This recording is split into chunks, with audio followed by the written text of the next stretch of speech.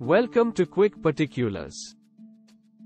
India overtakes China to become world's most populous nation according to UN data released Wednesday. India's population surpassed 1.428 billion, slightly higher than China's 1.425 billion people. News agency Bloomberg reported the UN's World Population Dashboard as saying.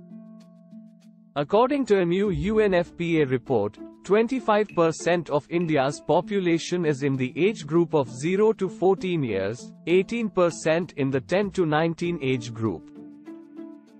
Moreover, 26% in the age bracket of 10 to 24 years, 68% in 15 to 64 years age group, and 7% above 65 years. Estimates by different agencies have suggested that India's population is expected to keep rising for nearly 3 decades before it peaks at 165 crore and then would start declining. The United States is a distant third, with an estimated population of 340 million, the data showed in a report that reflects information available until February.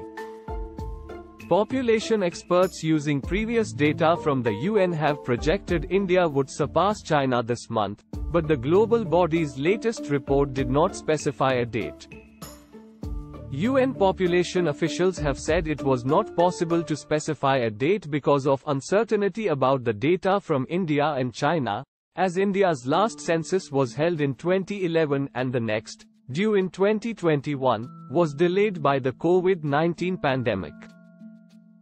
Although both nations will account for more than a third of the estimated global population of 8.045 billion, population growth in both has been slowing, albeit much faster in China than India.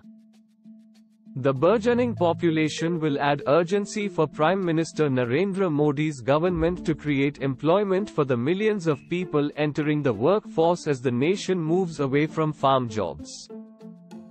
India, where half the population is under the age of 30, is set to be the world's fastest growing major economy in the coming years. Asia's third largest economy is now home to nearly a fifth of humanity, greater than the entire population of Europe or Africa or the Americas. India's population is forecast to keep ticking up and touch 1.668 billion by 2050 when China's population contracts to about 1.317 billion. The young people have a great potential to contribute to the economy, said Poonam Matreja, the executive director of the Population Foundation of India. But for them to do that requires the country to make investments in not just education but health, nutrition and skilling for employability.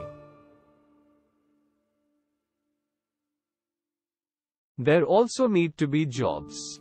That's a long-standing deficiency for a top-heavy and at times gridlocked economy that must somehow produce 90 million new jobs before 2030, outside agriculture. In China, a shrinking and aging population will make it harder to sustain economic growth and achieve its geopolitical ambitions to surpass the United States. India has yet to be able to replicate that formula or to come up with one of its own that can achieve more than incremental gains. Thanks for watching.